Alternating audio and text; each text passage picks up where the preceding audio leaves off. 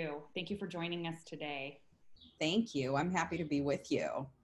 Thank you for inviting me. It's incredible on May Day, in an unprecedented moment in our world's history, that we get to have an opportunity to reflect on, the organizing and the fighting that's happening today, and that's happening among our NLLI community. So welcome to those of you who are with us now, and to those who will see this video later, to our second Facebook Live for the National Labor Leadership Initiative. I'm Jennifer Beuthin. I'm from the NLLI Season 4, and I'm really grateful to be here to talk to my sister. You can introduce yourself, Ada. Hi, my name is Ada Briceno, and I'm from NLLI Season 5, recommended by Jennifer. And I'm very thankful for that recommendation. And I'm also co-president of Unite Here Local 11, the hotel workers union in Los Angeles, Orange County, and Arizona. And I'm going to brag a little bit about Ada because she is very humble. In addition to that, she is the chairwoman of the Orange County Democratic Party, the spearhead of the organization when Orange County turned blue, and she's part of the infrastructure that's fighting not only to keep it blue, but to keep it blue with workers front and center. It's a really beautiful, incredible thing. And it's why today on May Day, to be able to talk to you about the organizing you're doing throughout the community here is just so important. And I also know that when the COVID crisis began, that really hit home, and your son contracted the virus. So I really just first want to check in and see how you're doing, and how your son's doing, how your family's doing. Well, my son is doing well now. He had some hard moments, not as obviously difficult as many other Americans that have perished. But definitely it was very difficult. It was very difficult to make sure that my husband stayed safe. And he had about 9 tough days. And I can tell you that we're still grieving. It's a really odd experience. He had 102.8 fever, despite, having just taken Tylenol, day after day. He couldn't eat for 4 days. He hardly drank anything for a few days. He hallucinated, for God's sake. It was just grueling, the chills, you name it.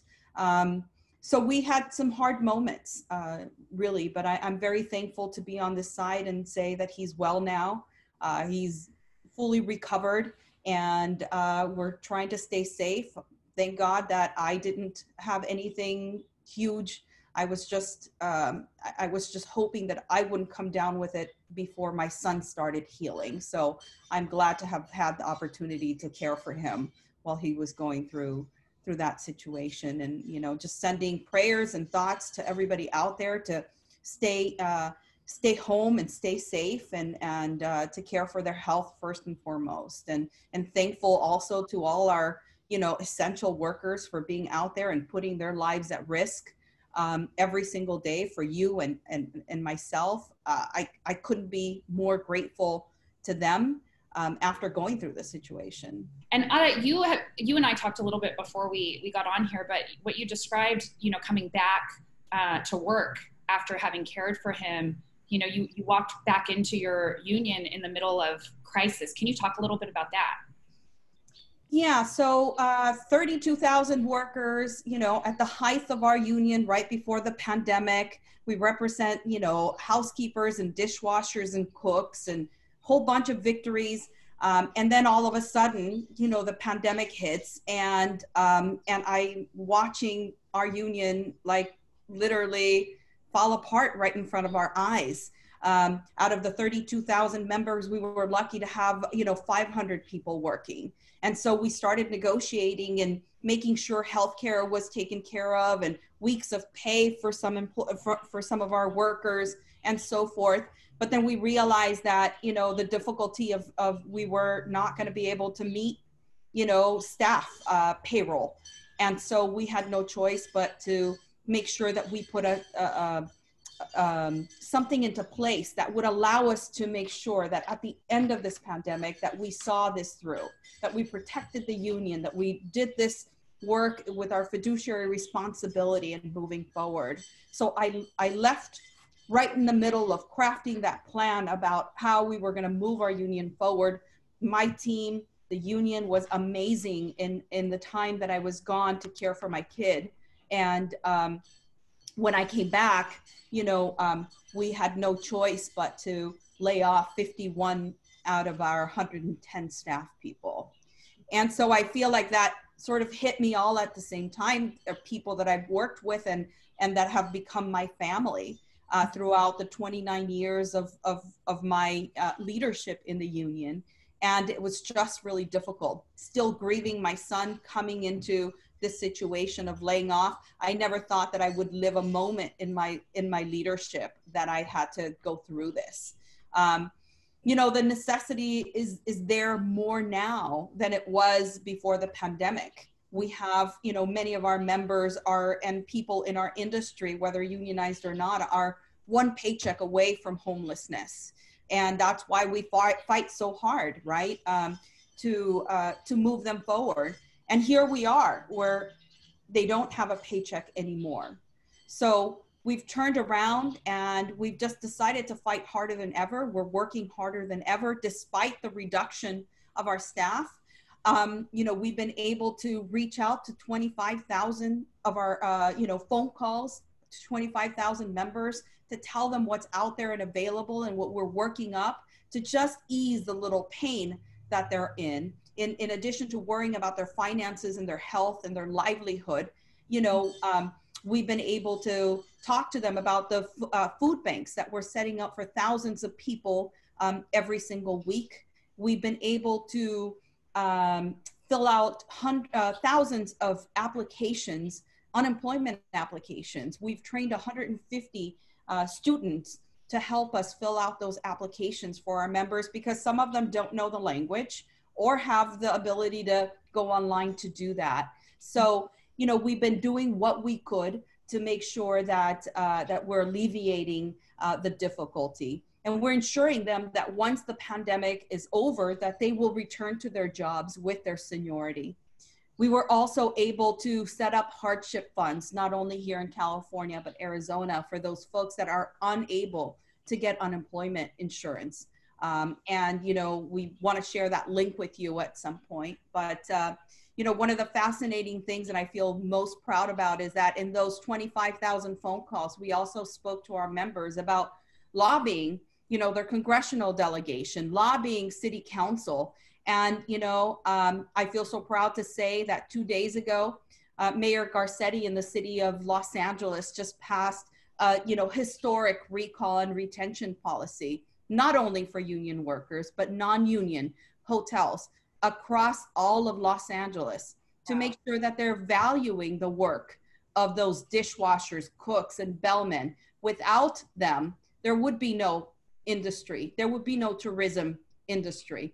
And so we've got to honor their decades of work in those hotels and ensure that they come back to work there and be able to continue to provide for their families. Or we had them lobby LAX. So the companies that were asking for rent relief from LAX, we said no rent relief unless you're able to provide health care for our members. And so we got 2 months for 4,000 people of additional health care. In return, they will make sure that they get rent relief. So, we've been working really hard to make sure that our people are taken care of in any way that we can. And I feel proud that they've been right in the middle of that, pushing hard to move forward. And they have, all of your workers have been front and center in this fight. In fact, today in the LA Times story just came out talking about how in the moment of this crisis, unions are organizing. And there's this incredible image of one of your members standing in the middle of the street fighting. It's so powerful. I think you've done such an incredible job. Your union has done such an incredible job at getting the stories of your members out there, both through earned media and also through some videos that you're doing, which we can link to in the comments. But is there a story of a worker that's really stuck with you throughout this moment that you want to share with the group? Well, So I can share many stories, but the story of Maria, who's a room attendant, and she lives with her husband or boyfriend, and mother, niece, and cousin, all in the same house. And they have all gotten COVID-19. So they have had no choice but to take care of each other in a crisis situation. She wasn't working. Her husband was working, as an essential worker. That's how he brought the COVID-19 back to the house. But prior to that, she was making sure that she was giving food to workers prior to her getting sick. So what a difficult situation to be in, to have almost everybody, except for one of her daughters didn't get it. So she was taking care of everyone. And it was, how does she get up while she's in the middle of this COVID-19 to care for her mom? It's just been devastating how homes have been hit, especially when you have many people in a very tight area. It's been very, very difficult for our membership. Yeah, I mean, it's hard to imagine how just you as a leader going day to day are managing these short-term fires with the long-term planning that, you're executing at a policy-wide level, and really having a vision for working people and a vision for how workers, can and should and will have a seat at the table as we emerge from this crisis. I wonder if there's anything that you can talk about that you're really drawing from now from your experience through the National Labor Leadership Initiative that's helping you navigate this. Well, I think, definitely there's a lot of lessons that you and I went through, in those sessions, and collaborating with, everybody else's experience. But, the fact that, are you going to be on the right side of history when things happen?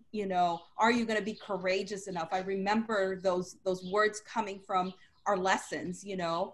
I remember when we brought up the civil rights movement, where, AFSCME was the union that really stood up for in that movement.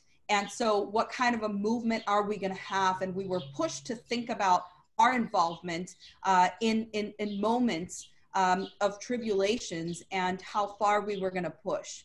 But also to know that, maybe everything we're doing now won't work, but if we don't try anything, then nothing will work. And so being courageous and being unafraid to lose, or, not to have the perfect plan, but really being persistent. I remember, that I learned at NLLI that transformations, are very difficult because it's a long-term process, and it requires, tenacity and strength to draw upon, and that it's not easy. And that's why sometimes it doesn't happen. But I'm thankful at the local that there's so many tenacious leaders that are willing to try and reinvent ourselves. And that's another thing, that transformation requires, us to be thinking about, we may have had a perfect plan, in February, and things were moving forward, where we were picking up a lot of members to make sure that they had a voice in our system. But, now those are not going to work anymore. And we've got to get innovative and thoughtful and be open-minded. And all those things I acquired and I learned, at NLLI.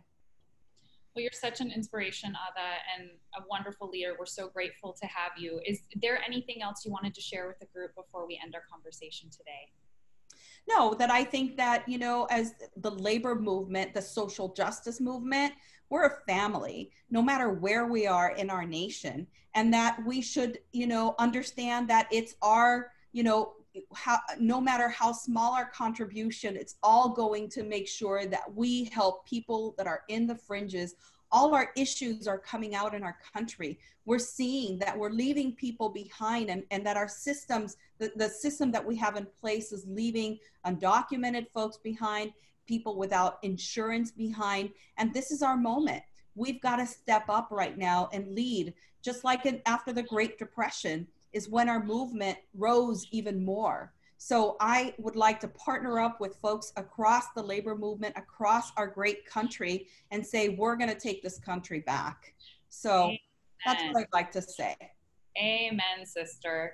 It's so good talking to you. Ada mentioned the relief fund for Unite Here Local 11 workers, and Kathleen and others from the National Labor Leadership Institute have already set up a spot on the NLLI Facebook page where people can post their relief funds. We'd love to be able to share those. And Ada also is cool with us sharing this video to your networks if you think it would be helpful. So thank you again. We look forward to seeing you all next week. Thank you. Bye.